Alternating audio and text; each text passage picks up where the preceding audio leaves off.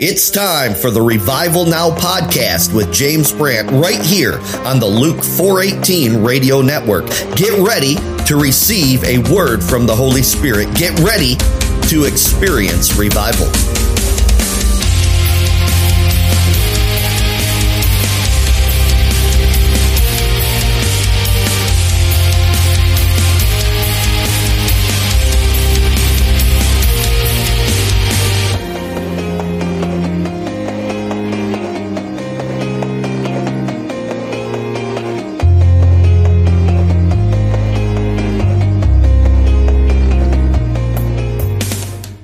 Praise God. Psalm 16:11. Hallelujah. You will show me the path of life. In your presence is fullness of joy. Do you believe that today? Yes. At your right hand are pleasures forevermore. Now, with the recent developments of the revival that's taking place over in Kentucky, anybody see that going on? Come on, I know you have. Amen. With the recent developments there at Asbury University, I want to talk about what our goal is when praying for a move of God. But listen, they are actually stopping the meetings there. Have you heard that? They're stopping the meetings. So I don't know if they're going to move it somewhere else, but they're stopping it. I guess the president said they got to get on with their normal business. When a move of God ignites in an area, it's like a burning bush moment.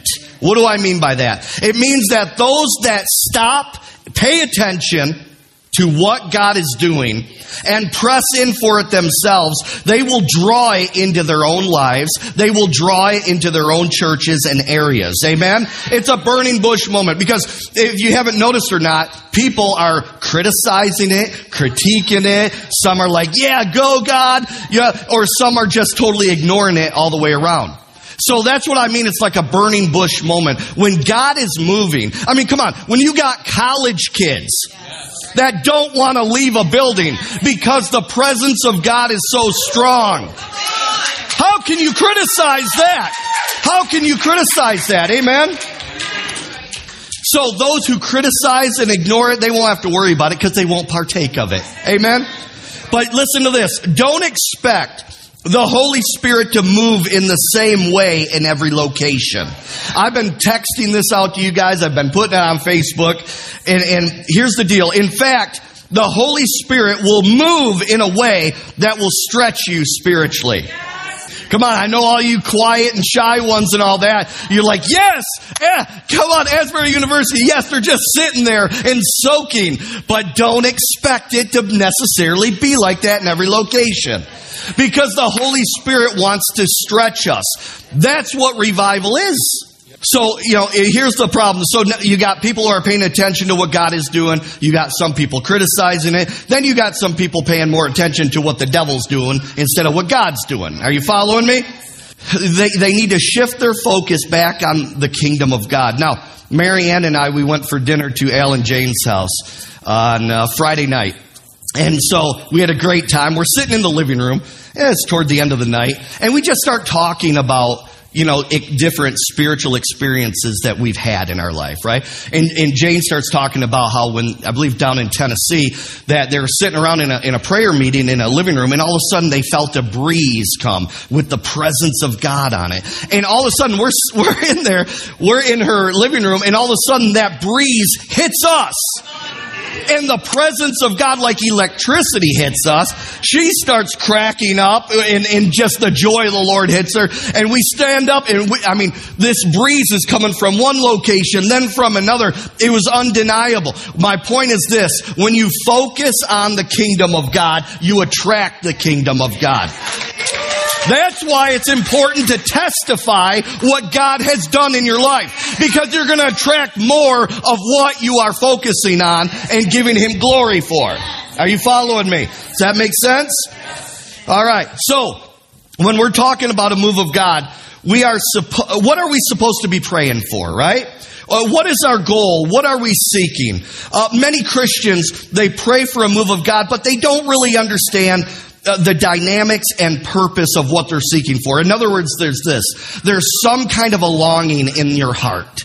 There's some kind of a longing for more. What is it, right? That's what I want to give clarity to you guys today. What is that longing in your heart? What really should you be seeking and asking God for? Amen? So I want to give you that. The title of my message is this. Are you ready for this?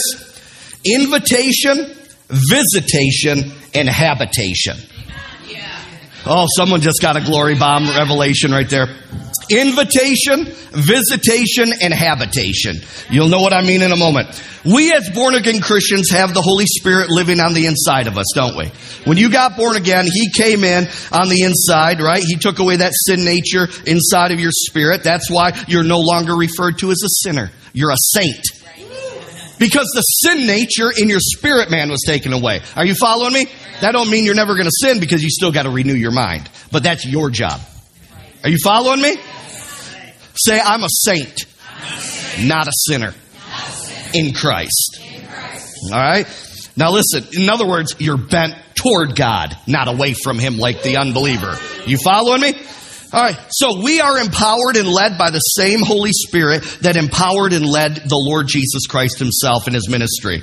We have the same Holy Spirit that has raised Jesus from the dead. Amen? We have the same Holy Spirit that caused Him to be ascended from earth and raised Him up. That's pretty powerful, isn't it? That's pretty mind-blowing when you think about it. But when we're talking about an awakening, an outpouring, and revival, we are talking about not only the Holy Spirit. Listen to me, catch this. We're not only talking about the Holy Spirit moving in a person, but outside of us. Are you following me? In a move of God, the Holy Spirit works obviously inside of people to stir them up, bring them to repentance, give them a hunger for obedience, a revelation of the holiness of God, healing, deliverance, and all that good stuff. We know that there's a work inside. When praying for a move of God, we are praying for the Holy Spirit, listen, to move around us, on the outside of us. And listen to this. There is no random act of God. Oh, let me say it again. A lot of lazy Christians just want to believe that. Oh, if God wants to do it, He's just going to do it. Right? Oh, that's just a sovereign move of God. Come on, somebody. There is nothing random about God. He's looking for a partnership before God and man. Now, here's the deal. Here we go. Let's talk about the invitation stage. Say invitation. You need to understand this. I'm telling you right now, there is no random move or act of God. There is no random awakening, outpouring, or revival. Now, let me touch on something. Awakening and revival means to become spiritually awake or to become spiritually revived, right? It's a coming back to your first love. It's those backslidden Christians. It's those that feel weak in the battle. There's a revive. They feel revived, fired up again. Are you following me? Okay? Okay, that's for backslidden Christians, those who have become weary, all right? Now, an outpouring, on the other hand, it affects Christians and unbelievers. It is a, I will pour my spirit upon all flesh moment. Are you following me? Say outpouring. So obviously, all three things will affect everyone, but I wanted to break those terms down for you. Does that make sense to you? All right, so anytime there is a move of God, like we're seeing in Kentucky, other places, the Azusa Street Revival, the Welsh Revival, the Cane Ridge Revival, all of these revivals that have taken place, they are not a random occurrence. Someone somewhere was praying for a move of God. Someone has to pray and believe God to move. Are you following me? There's nothing random. Many times, this is the importance of praying in tongues. Because in our natural mind, of course, we pray for a move of God. But when we pray in tongues, the Holy Spirit's praying the perfect will of God. And I guarantee you, He's praying for a move in a region, in an area, and a city. So see, what praying in tongues does, it bypasses your natural mind. Say bypass. Man, I like that bypass valve, don't you? Paul said, I pray in tongues more than you all. Amen? So try to outdo Paul. All right? Here's the deal. It looks random to many. All of these moves of God, right? All these lazy Christians say, well, God just did it. He just wanted to do it, so he's going to do it, right? It looks random to many because they did not see that person that was pressing in prayer. They didn't see the tears that these individuals had. They didn't see the hours that they stayed in their prayer closet for a move of God. In fact, you're born again because someone prayed for you. Are you following me? You're born again because someone prayed for you. Don't tell me prayer is not important. Amen? So get this. Catch this in your spirit right now. There must be an invitation from a person on earth for the Holy Spirit to move. There is nothing random about God. Whatever you bind on earth will be bound in heaven. Whatever you loose on earth will be loosed in heaven. Earth moves first. Draw nigh to me and I will draw nigh to you. We move first. Are you following me? Revival, a move of God, is that someone drew nigh to God and he drew near to them, baby. Come on, somebody. He seeks a partnership with his people. And this spiritual law or principle is found in Matthew chapter 7. Go there with me. Matthew chapter 7. This is one of my topics. This is my thing. I am a revivalist. I like it.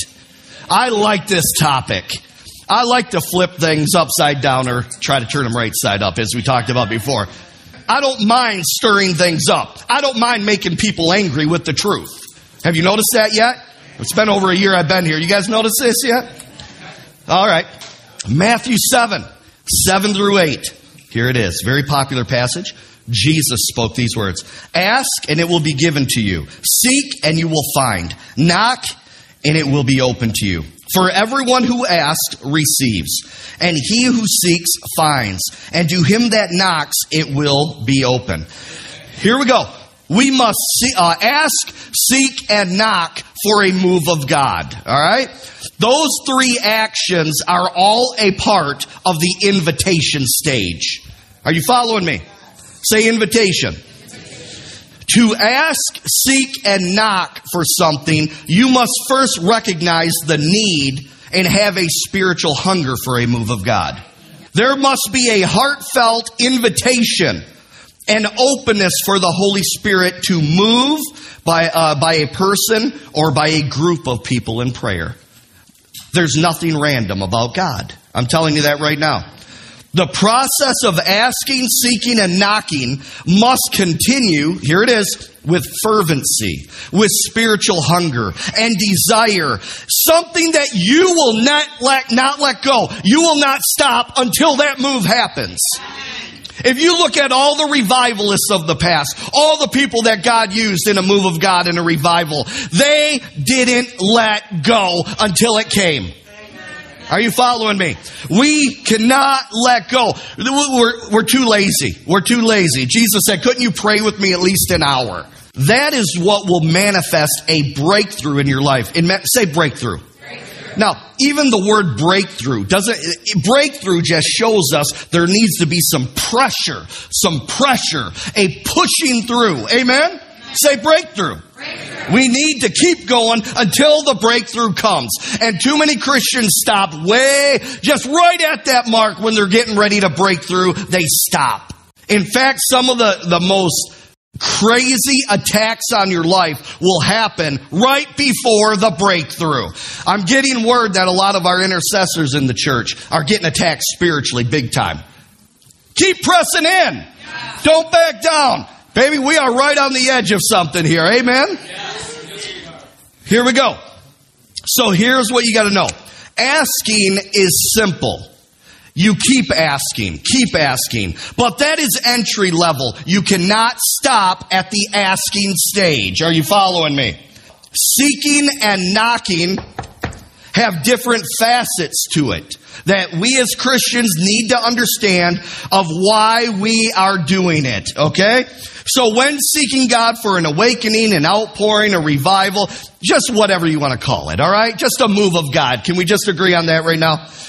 We are seeking Him to move not only in the hearts of people personally, but outside of us, here it is, in a specific geographical location. I said a specific location. Here's what a move of God is. A move of God is He's manifesting on the outside. People get changed on the inside. It spills out of the four walls and it affects everyone around them. Are you following me? Does that make sense? So when we're praying, when we come together here in this church and we're praying in this building, we are trying and pressing into, God, pour out your Spirit in this location where we meet so we can change the surrounding areas around us. Amen? That location could be a church building, your home, a workplace, a city, county, region. It goes on and on. Amen? It is a marking of the territory for the kingdom of God. All right? So we are praying or asking, seeking and knocking for God to manifest His presence, His glory in a specific location. That's what you're longing for on the inside of you. That's what humanity is longing for right now. To feel, to be encamped by the manifest presence and glory of God. That's what they're looking for. That's what you're looking for. That's what your spirit man is calling out for, and you don't know how to pray. What am I praying for? This is what you pray for. Lord, fill this place. Wherever you're at, your home, wherever you're at, in your car, fill this place with your glory, with your manifest presence. Are you following me? I'm interpreting what your heart is crying out for right now. We are pressing in to create an atmosphere of His presence, of His glory. Here it is, that can tangibly or physically be sensed by all in that location. How many of you felt the presence of God physically today? You felt a tangible presence of God. When I came up this morning on the first song and turned the corner, it's like I walked into fog. It was just a heavenly feeling. Like an electricity hit my body. That's what we're seeing. Oh, but we're not supposed to seek anything physically. Who told you that? Dead religion? Dead religion taught you that. I'm telling you, there's so much junk that dead religion has taught us. So much. So this is what's happening in Kentucky and other universities, around the country. They are giving testimonies of physically, tangibly. Here it is. I heard these exact words. Feeling a wave of His presence in that building. Just a wave. It comes in waves. And then there'd be there's a lull there sometimes. You'll look at the live broadcast on YouTube and they're just singing a simple song and all that, and it's just real calm. Then all of a sudden, it's like a wave. You hear people, their voices get louder, and it's like they're riding a wave. It's like a glory wave that comes, a refreshing. How else do you explain kids not wanting to leave a building? The glory is in that place. That's what we're trying to create right here in this building. That's what we're trying to create. Amen? Pressing in for. That is what's drawing people, even not just those people at the university, it's drawing people from all over the world to locations to want to just sense the presence of God. That tells me that, number one, the body of Christ is hungry for more. That also tells me they're not experiencing it where they're at. There's a lack. Say lack. So people down there are getting born again. They're getting healed. They're getting delivered, recommitting their life to Jesus.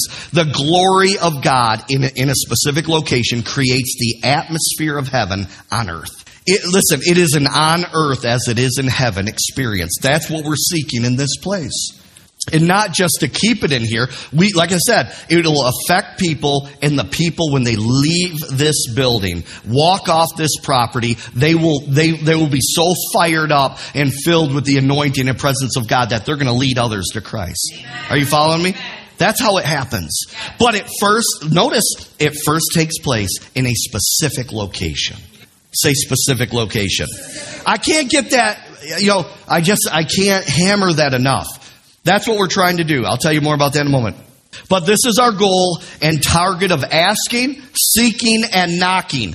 We want the glory of God in our midst. And like I said, that's what mankind is looking for. Because of that newfound, rekindled love and commitment, it's like that their perspective shifts. All of these, remember I talked about distractions last week. That's why the devil wants to distract you. He wants you to stop pressing in for the presence of God.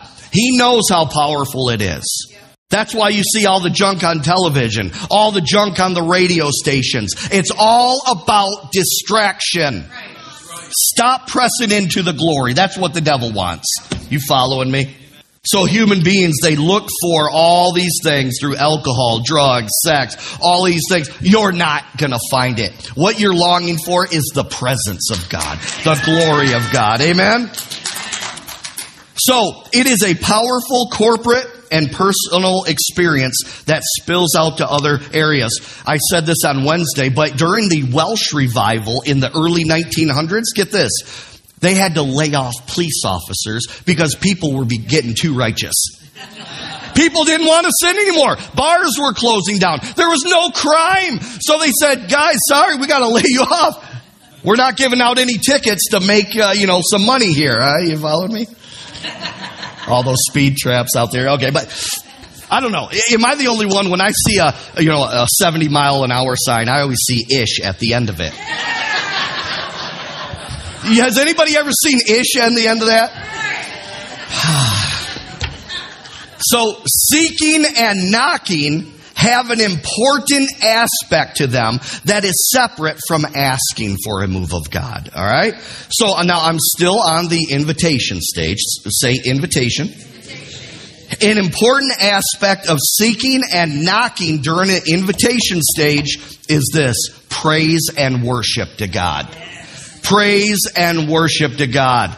Seeking and knocking. So the entry level thing is you're just, God, send this, send this move of God. That's the asking stage. We need to do that, but that's where many Christians stop. Are you following me? Who's really committed and press in to want to see a move of God? Who will press in to praise and worship to God? Come on, somebody.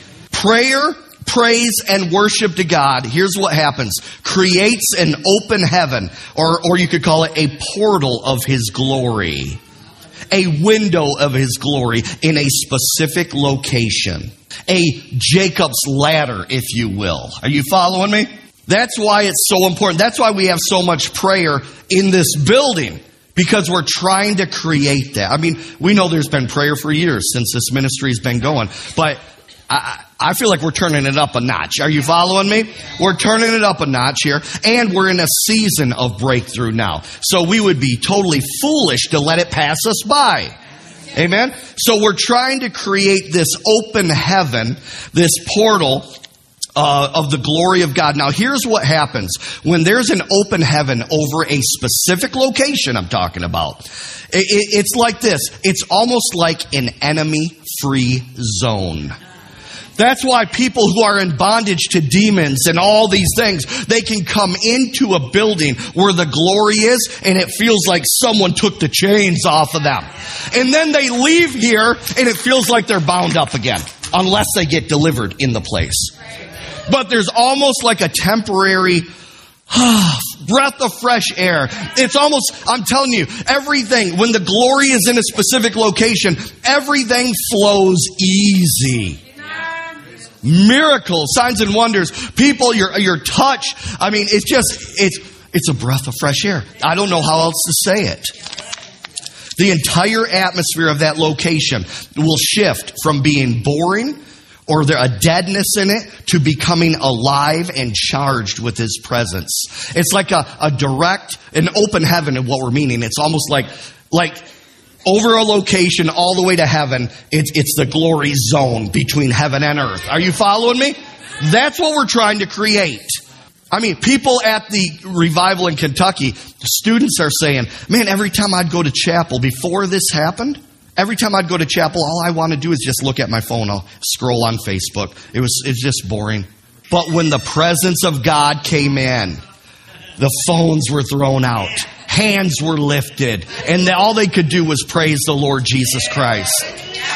That's what we're trying to create right here in Carroll, Michigan. Amen? to affect people, and we have people coming from a 50-mile radius or more to this place.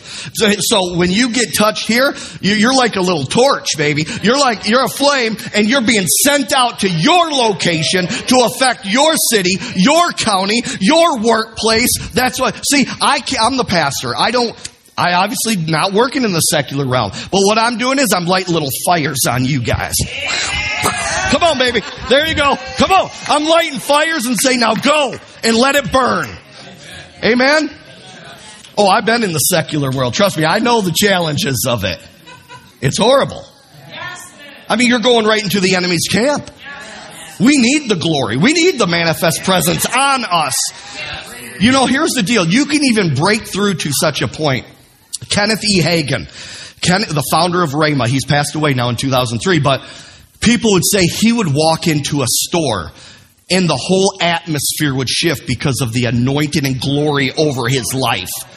He would be one time there was a testimony, someone went into a suit shop or something like that, and some students walked in and said, whoa, I just felt the presence of God. And all of a sudden, Kenneth E. Hagin walked out of a dressing room. But that man paid a price for it. Say price. There's a price to pay for the anointing. Amen? Hallelujah. So the entire atmosphere shifts. So the enemy knows this truth, okay, and has his own counterfeits to the holy aspects of God. See, it's a spiritual law. Listen, say spiritual law. That can be used for holy purposes for the kingdom or evil purposes for the kingdom of evil, of darkness. See, here's the deal. Listen, you got to know this. I hate to talk about it, but you got to know this. It's a spiritual law. Those who are in Satanism and witchcraft, that's why they do rituals in a location. They're attracting and inviting demons into that place. Are you following me? All right, that's why some people play horrible, this death metal music, this demonic music. It attracts evil. Are you following me? So when we're doing holy purposes, we're inviting the presence of God. So those who are in bondage to evil and all that, they're trying to create a portal of evil. In fact, this is so true that if there was a murder that has taken place in a house, the real estate agent has to declare that, has to tell the person who's looking to buy that home. This Amityville horror stuff and Poltergeist, that really happened. That just isn't Hollywood. Wake up, church. Wake up. This stuff happens. So that's why you got to be very careful. The music you're listening to, what you're watching on TV, on the internet, all of these things. Because you are, whether you know it or not, Satan knows it, God knows it, you're creating a portal in your home. Yes. You're creating a portal everywhere you go. Are you following me? So evil, worldly music is praise and worship to the devil. See, that's why the Bible says friendship with the world, you're an adulterer, you're an adulteress. Because as Christians, we're in covenant with God. Yes. God takes that seriously. Amen? There is no spouse swapping with God. This is not a spiritual Las Vegas. Are you following me? So you got to be careful because you might be summoning and playing in the wrong kingdom. The enemy knows the power of our words. He knows the power of our actions. He knows the power of music. He knows the power of focus. What humans focus on, they're going to draw. And that's why the enemy is constantly trying to interrupt, affect, and influence those areas of our life. He's trying to stop you from making an open heaven of the glory of God over your life. And by the way, I don't know if you know this or not, but Satan, or Lucifer, was the praise and worship leader in heaven. You think he knows a little something about music and influence? You bet he does. You bet he does. And he's using every bit of that knowledge on earth to shift a generation. Generations. So you better be careful what you're watching and what you're listening to. So don't be deceived. Listen, music. How many of you ever figure that out? Music can shift an atmosphere, doesn't it? It influences people for good or for evil. Amen? I'm telling you right now, it's crazy, but it's true. Go to 2 Chronicles chapter 5. 2 Chronicles 5, 11 through 14. This is like one of my most favorite accounts in the Word of God. I love it. And it came to pass, when the priest came out of the most holy place, for all the priests who were present had sanctified themselves without keeping to their divisions. Interesting. Unity. And the Levites who were with the singers, all those of Asaph and Heman and Jeduthun, with their sons and their brethren, stood at the east end of the altar, clothed in white linen, having cymbals, stringed instruments, and harps. It was a praise team. And with them, 120 priests. Isn't that crazy? 120 is a popular number. The upper room, sounding with trumpets. Indeed, it came to pass, listen, when the trumpeters and singers were as one, to make one sound to be heard in praising and thanking the Lord, and when they lifted up their voice with the trumpets and cymbals and instruments of music, and praised the Lord, saying, for he is good, for his mercy endures forever, that the house of the Lord was filled with a cloud, the glory cloud, so that the priest could not continue ministering because of the cloud. For the glory of the Lord filled the house. Listen to this. An invitation brings a manifestation or a visitation of the glory. I want you to notice that thankfulness, unity, and praising God with spoken words were all involved in this encounter of inviting the glory of God. And listen to this. The glory of God filled a specific location. Say location.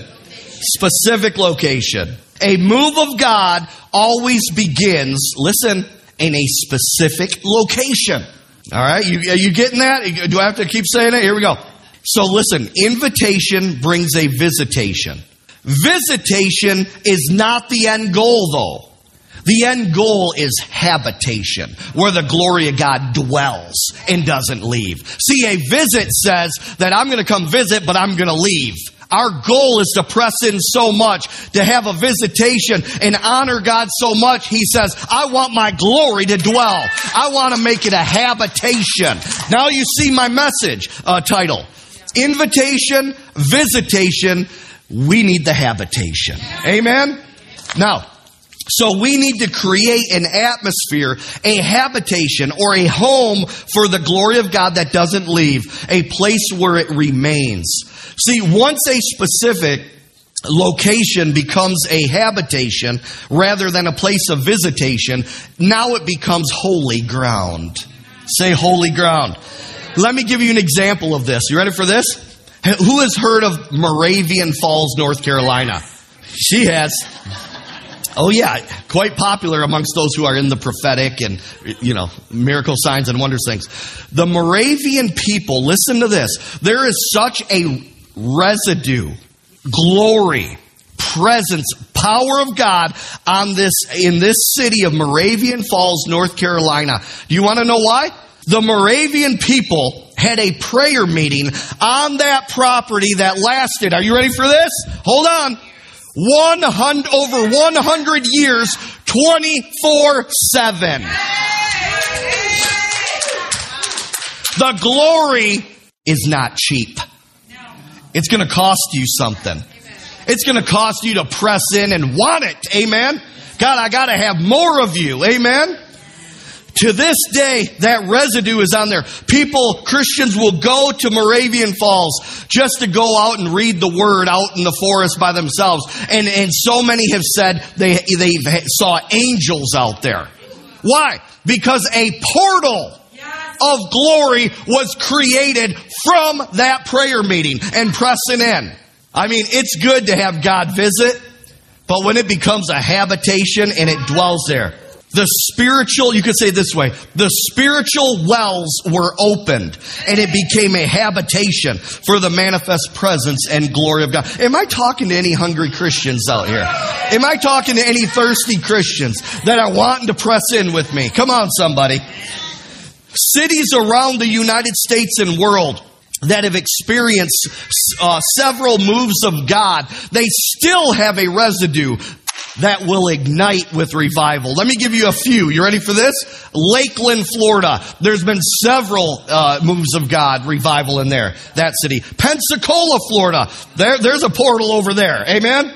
Los Angeles, California. Believe it or not, there is, from the Azusa Street revival. We just need some Christians to go in there. Anybody want to hop on a jet today and go to LA? Spark some revival? But those are just to name a few. Every area, though, has that potential for a move of God. Amen? But God is needing His people to rise up and ask, to seek, to knock, to hunger for it, to press in for more. Think of it this way. Let me give you something to think about. Every time we pray, every time we praise and worship in a location, every time we gather in one accord, like in the upper room, we are digging a well. We are digging until we hit that gusher, breakthrough of His presence and glory. We are creating an open heaven, a portal. We are opening the windows of heaven. Some of y'all never heard of this before, but now you have. There's so much more to the Christian life. There's so much more than just going to your secular workplace and punch a clock, come home, do nothing. Oh, God, time to make the donuts. Gotta go. Are you kidding me? We can take God with us everywhere we go. You can shift atmospheres everywhere you go. Again, let me remind you, nothing in the kingdom of God is random. Someone prayed, someone pressed in, someone paid a spiritual, physical, and emotional price for an awakening, for a revival, and for an outpouring. Ask, seek, and knock must be an active and normal routine in your life for breakthrough to manifest. Don't say one prayer and expect it to happen. Do you think about it? Do you think the devil really wants a breakthrough? Do you think the devil really wants you to be ripping open the heavens where the glory of God is going to manifest in your life in a place? Absolutely not. He's going to try everything he can do to distract and try to stop. We got to be alert to what he's trying to do. Amen?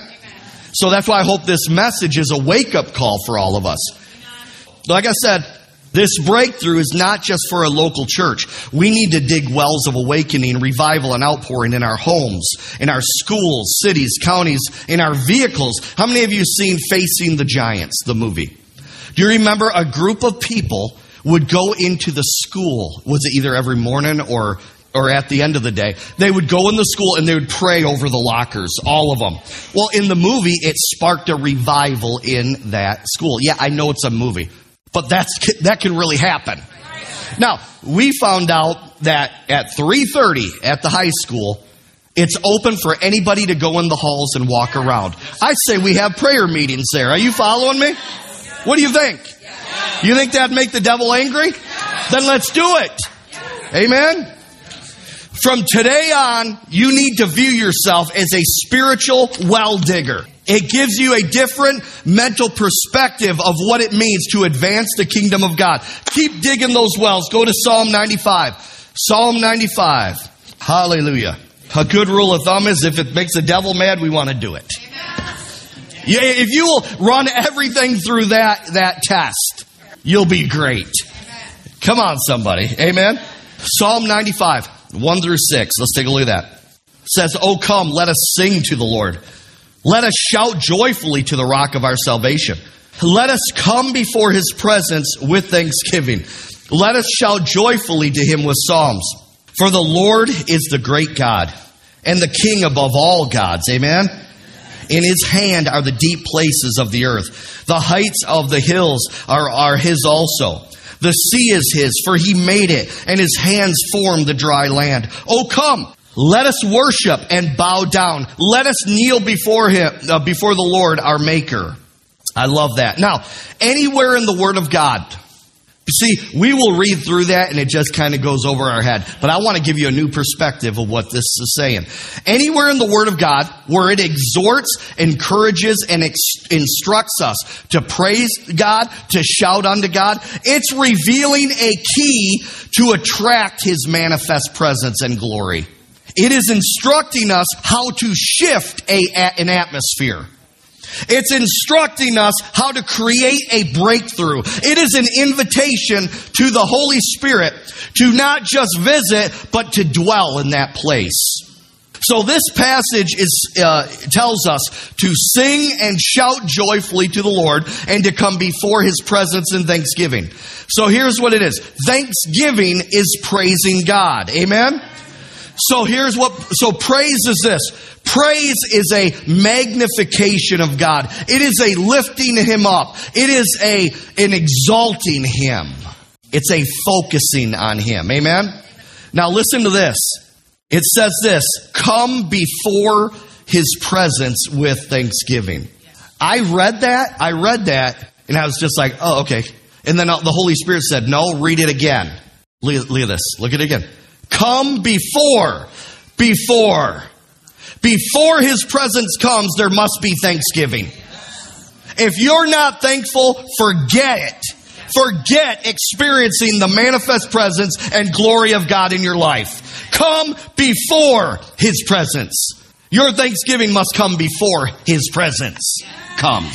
His presence will not manifest until we first verbalize our thankfulness to Him with singing, shouting, a breaking through with force. Now, as you can see, singing and shouting. It's interesting it talks about that, right? Singing and shouting, you must put an effort into it, right? It's a shouting.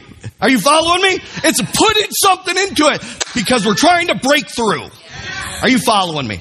So singing and shouting will help with that breakthrough. Come on, somebody. Go to Psalm 91. So don't forget this. Our singing and shouting then, according to this passage, our singing and shouting to the Lord, what are we supposed to sing? What are we supposed to shout? This, they should be words that are filled with thankfulness to God. It's interesting that in the last days, that many, it says, are going to be what? Unthankful. Unthankful. Psalm 91. Are you picking up what I'm laying down? Here we go. Psalm 91, 1 and 2. It says, he who dwells in the secret place of the Most High shall abide under the shadow of the Almighty. Isn't that beautiful? I will say of the Lord, He is my refuge and my fortress, my God, in Him I will trust. I just want to stop right there. But when we are verbally thanking and praising God for His promises, when we're in faith doing that, we are dwelling in the secret place of the Most High. That's why it says the tongue can ignite evil in your life. Are you hearing me? What's coming out of your mouth? Because your mouth can either keep you in or take you out of that secret place. And that secret place ultimately is in Christ. If you're in Christ, it's going to show through the words of your mouth. Are you following me? Look at this. The psalmist makes all of these faith-filled confessions here in Psalm 91. And then in verse 14, there is a switch. Have you ever noticed that? So all the way 1 through 13, it's the psalmist making positive, faith-filled confessions about God. And then verse 14 is a switch. It says this, God starts talking now. It says, because He has set His love upon me, therefore I will deliver him. Set him on high. He will call upon me and I will answer him, deliver him, and give him long life. The entire key to all of those blessings in Psalm 91 is you could break it down to this. Ready? Setting or focusing your love upon God. If your love is not upon Him, forget the benefits of Psalm 91 in your life. So all y'all are wondering, why am I getting attacked so bad? Have you taken your love, your focus off of Him and on something else? Because that'll do it. No idols, no distractions, simply making Jesus Christ your priority. Number one. He's number one. Everything else under your life has to go through the filter of Jesus, through the filter of the Word of God. Are you following me? No idols. Idols got to be kicked over. They got to be burned, baby. If you want Psalm 91 results, your love, your focus needs to be set on Him alone, because He is a jealous God. He is a jealous God. Amen? I feel fire on that. That focused love will bring a breakthrough. It will birth a move of God in your life. So here's what you need to do. You got to make sure your love is a laser, not a floodlight. It's laser focused on God. Laser focused on the Lord Jesus Christ. A thankful heart, listen, is making room for the presence of God, not only in their own life, but in a specific location. See, when we gather and there's unity, there's a love, a crying out for God. God says, that's a place I want to visit, and that's a place, if they will maintain that, I want to make it a habitation. And this place will be a center for revival in this region like never before. That's why we're drawing people. They're hungry for more of God. Amen? And God is rewarding us with that because we are focusing on Him. We are word-driven. We're presence-driven. We want to connect with His heart. Amen? Amen? A heart and words of thankfulness releases a blessing. You know, what kept coming to me was blessing when we pray over our food. Yes. What are we doing? We're being thankful for it. Thank you, Lord, for this food, right? And it releases a blessing. Thankfulness releases a blessing. Yes. Having a thankful heart, listen, means that you have a proper perspective of who God truly is. If you have a thankful heart, your perspective has shifted. If you don't have a thankful heart, your perspective has shifted from something other than the Word of God. Because there's no way in hell that you can't read all the promises in the Word and not be thankful. It takes a demonic blindness to keep someone from having a thankful heart. So if you're not thankful, you're not getting into the Word. And the Word's not getting into you. Psalm 95 instructs us to worship Him, listen, by bowing down and kneeling to Him. It is an outward expression of an inward attitude or perspective. Some people get all bent out of shape when someone, if they come and they kneel or lay on the ground. Some people think, they're just making a show. No. It's an inward attitude that's expressing itself outwardly. Go to John chapter 4 real quick. We need to be pressing in for the manifest presence and glory of God. That's why when the glory of God manifests, you can go to counseling for 30, 40 years, but when the glory hits someone, it's a moment changed. It's like a flash, an encounter with your Creator. Amen? Amen. Hallelujah. John 4, 23 through 24. I'm finishing up here. Stick with me. And it says this, "But the hour is coming and now is, when the true worshipers will worship the Father in spirit and truth. For the Father is seeking such to worship Him. God is spirit." I like what the King James says better. God is a spirit. God, see, a lot of New Agers take this. God's spirit, the universe. You follow me? No, God is a spirit. He's personal being. Are you following me? Yes. God is a spirit.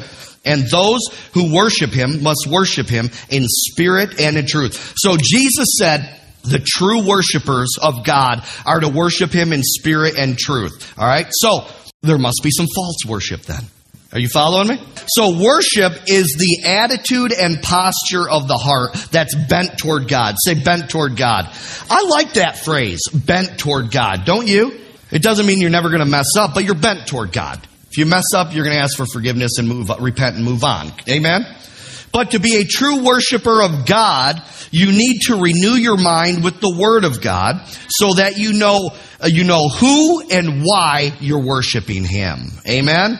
Worship is obedience as well. Worship is not just song and music and getting on your knee. No, it's an obedience to Him. We'll talk about that at some other time. But the renewed mind, the mind that's renewed with the Word of God, will allow your born-again spirit to fully come through to worship God. Because the real born-again you wants to worship God. You know that, right? Here it is. So worship, it's an outward expression of an inward attitude and perspective of who God really is. If you really know who He is, you're going to want to worship Him. Trust me. If you don't, you have no clue. That's why you're not. There might be some idols in your life that you're worshiping, right? So remember, I said a couple of weeks ago that our physical body is simply a glove for our spirit man. I like that picture. Don't you? I like that. So your physical body, listen to this, is going to do what the real you, your spirit man, tells it to do. Oh, someone's getting it. through the filter of your soul, mind, will, and emotions. So all of the instructions of how to praise and worship God outwardly come from your spirit and soul that's within your physical body. That's why it says to kneel. So worship is not just a spiritual thing, it's also a physical thing. A lifting hands, a kneeling, a bowing down. Are you following me? So what's in your heart is going to come forward through your physical body. That's why evil comes from what's on the inside. If your life is a mess right now, you're you're drinking, you're having premarital sex and all this stuff, well, that's coming out through your glove of what's in your heart. Everything comes down to the heart. Say heart. So if you're joyful, thankful, and in awe of God, it's going to be manifested in your outward actions. Amen? All right. Here we go. Almost done. I like that. I'm going to keep going then. All right, here we go. You guys have no place else to go, right? All right, here we go. So that is why we open the altar. All right, here. The altar is always open for you to have a personal encounter with God for yourself. To overcome the embarrassment of coming out of the pew. Because it is. I mean, I get it. I've been there when I first got saved and there'd be altar calls. You know, you're kind of, sitting there. People are like, oh, and you're like, I'm a little embarrassed. Well, everyone's up at the altar. What's there to be embarrassed about, right? But even if nobody is up there, it's a thing between you and God. Amen? So that is why the Holy Spirit touches people in a powerful way at the altar. It's an act of faith. It's an act of worship to God. And He will respond to that action every time. Why? Because you're drawing nigh to Him and He draws nigh to you. You're putting a spiritual law into action. Amen? So get over yourselves. Amen? Where the Spirit of the Lord is, there is liberty from yourself.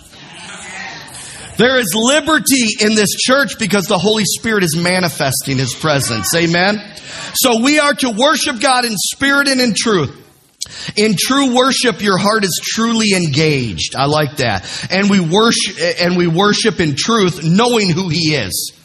We're not worshiping a God that we're making up in our own mind. Are you following me? That's called idolatry. But we're worshiping the true God. Worship Him in spirit and in truth. Amen. Worship is a focus on God. It is a connecting with His heart and draws and causes the Holy Spirit to manifest His presence. Praise and worship. You want to break open the heavens in your home? Turn on praise music and start praise and worshiping God.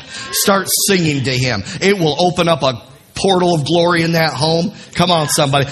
And again, praise is magnification of God. It lifts Him up. It exalts Him. It's an admiration of Him. Last of all, there's one more passage I want to bring up and I'm done. Go to Isaiah chapter 6. I want to look at one more passage that talks about the effect of a supernatural encounter in the manifest presence and glory of God. Isaiah chapter 6. This is very important. So we know what we're seeking now, right? We know what we need to press in for. And how will we know when we get it? Well, this will be evident. Here we go. Isaiah 6, 1 through 8. In the year that King Uzziah died, I saw the Lord sitting on a throne, high and lifted up, and the train of His robe filled the temple. And above it stood seraphim. Each one had 6 wings. With 2 He covered His face, and with 2 He covered His feet, and with 2 He flew. And He cried to another and said, listen to what they said.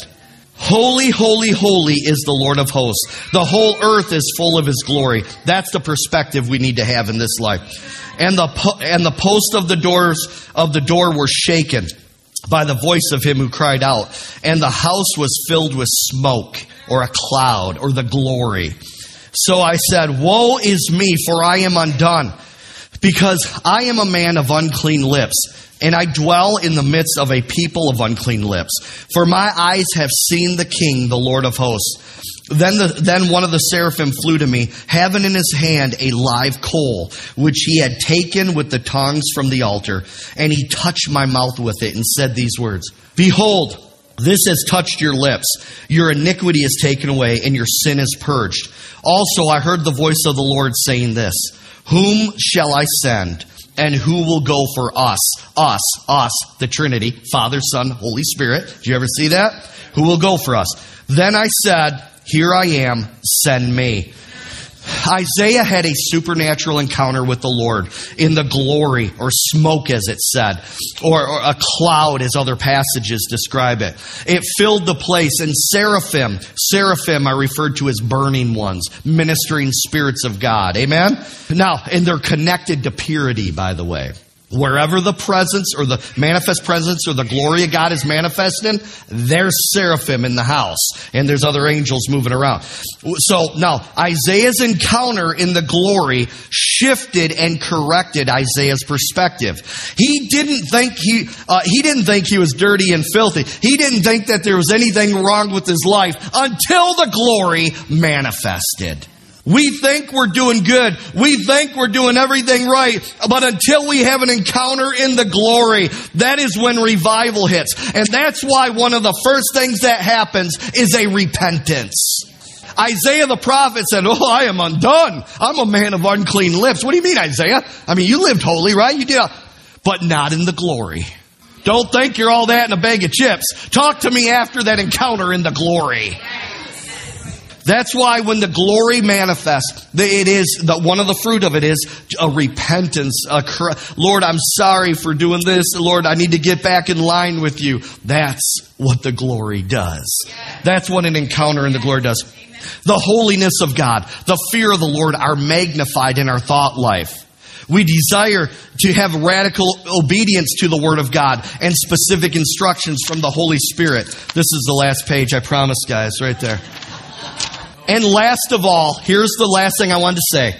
An encounter in the glory will cause you to get busy for the Lord. God asked, "Who's going to go for me?" And Isaiah said, "Send me. I'm going to go." A true encounter and experience with God will motivate you to get busy for God and advance His kingdom. That is how an awakening, an outpouring, and a revival spills out to other locations from one location. Church, we need to continually ask, seek, and knock for a move of God until it happens. We must never stop digging spiritual wells everywhere we go. Amen? So this is how I want to end it. Never stop the invitation process. Never reject the visitation. And always strive to make your life and everywhere you go a habitation for the glory and power of God. Let's stand in this place.